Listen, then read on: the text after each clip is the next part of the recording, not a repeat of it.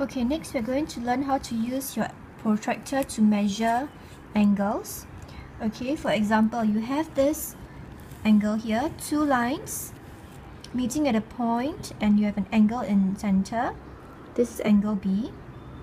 Okay, now before I use my protractor to measure my angle, I'm going to write down 0 over here for this line. Right, you will see why I write 0 here later. Now, two things you need to take note of when you put the protractor on your angle to measure. Number one, this black line here must be on this red line.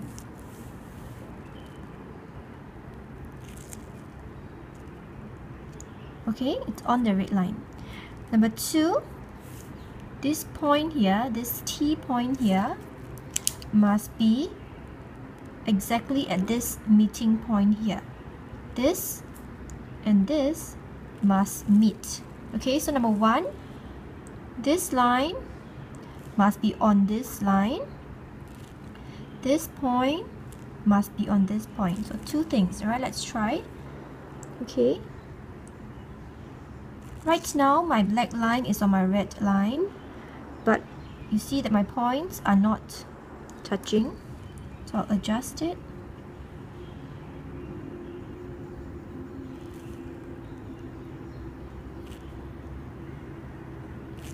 Okay, now it's correct. Okay, remember two things.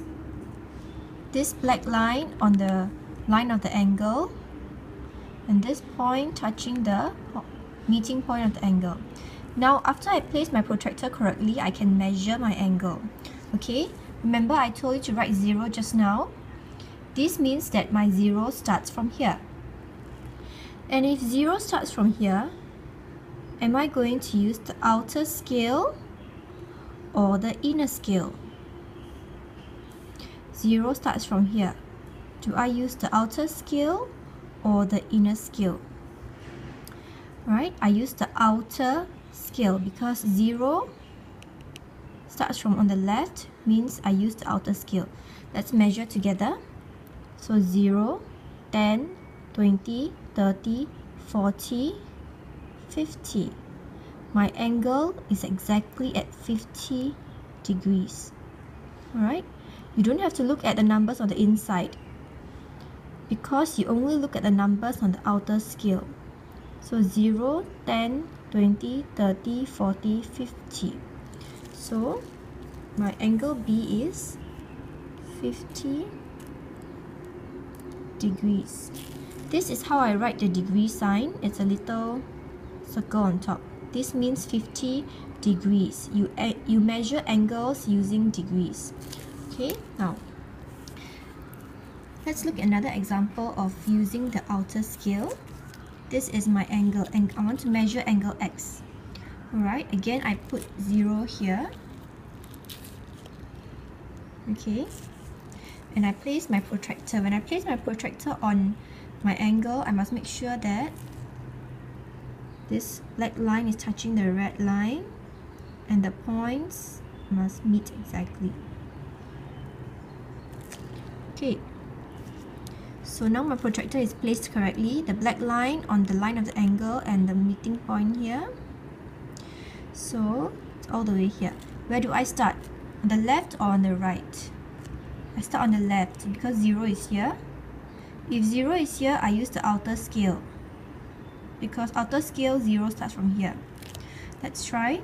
0, 10, 20, 30, 40, 50, 60, 70, 80, 90, 100, 110, 120, 125.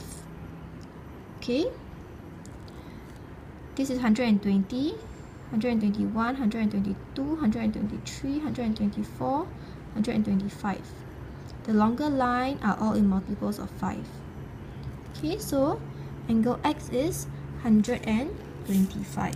So I write angle X equals 125 degrees. Okay, now what happens if I want to use the angle on the inner scale? I'm going to show you now. Okay, here I have angle C that I want to measure. Okay, again I put 0 here. Place my protractor. Make sure my points are touching. Okay, now 0 is here, which means I do not use the outer scale because outer scale is 180, it's wrong. 0 is here, which means I use my inner scale. 0, 10, 20, 30, 40, 50, 60, 70. Is it 80 or is it 100? Alright, it's not 100 because 100 is the outer scale. Remember, for this one, we use the inner scale. So 0, 10, 20, 30, 40, 50, 60, 70, 80. Alright, the inner scale shows 80. I told you that when you use the inner scale, you only look at numbers on the inner scale. You will ignore all the numbers on the outer scale. So this angle is 80 degrees. So angle C is 80 degrees. Alright, one last example. I have this angle Z here that I want to measure. Again, put 0. Okay, put your protractor on it.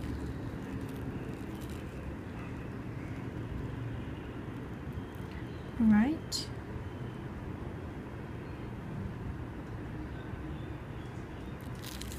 Let's measure together now. 0 is here, which means I use my inner scale.